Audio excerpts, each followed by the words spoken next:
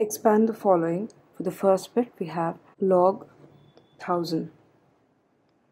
Log 1000 could be written as log 2 cube into 5 cube. So now using this formula, log a to base n plus log b to base n equal to log a into b to base n. I would have log 2 cube plus log 5 cube. Now applying another formula, n into log a to base b is equal to log a power n to base b. I would have 3 log 2 plus 3 log 5. Now for the second bit, I have here log 128 divided by 625. 128 could be written as 2 power 7 and 625 could be written as 5 power 4. Log 2 power 7 divided by 5 power 4. So for this I will use this formula, log a to base n minus log b to base n equal to log a divided by b to base n. So applying the formula, log 2 power 7 minus log 5 power 4. In the formula, n log a to base b equal to log a to the power of n to base b. Let me apply this formula. I would have 7 into log 2 minus 4 into log 5. For the third bit, I have log of x square into y cube into z power 4. Since this is a multiplication in the logarithm, I would apply this formula, log a to base n plus log b to base n is equal to log a into b base n. So I would have log of x square plus log y cube plus log of z power 4. Then in log a to base b is equal to log of a power n to base b.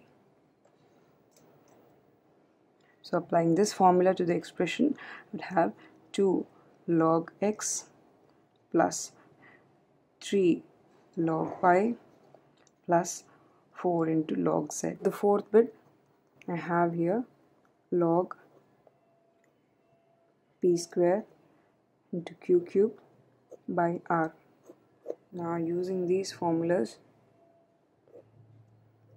log a to base n plus log b base n equal to log a into b to base n, and also log a to base n minus log b to base n is equal to log a divided by b to base n. Let me use these formulas. So I would get log p square plus log q cube minus log r. Now for this, I will use this formula, n into log a to base b is equal to log a power n to base b. So I would have 2 into log b plus 3 into log q minus log r. For the fifth bit, I have log of x cube by y square. Log of square root over x cube by y square. Now square root means it is log of x cube divided by y square whole to the power of 1 by 2. Now if I apply the exponential to the numbers inside, I would have log of x to the power of 3 by 2 divided by y to the power of 2 by 2.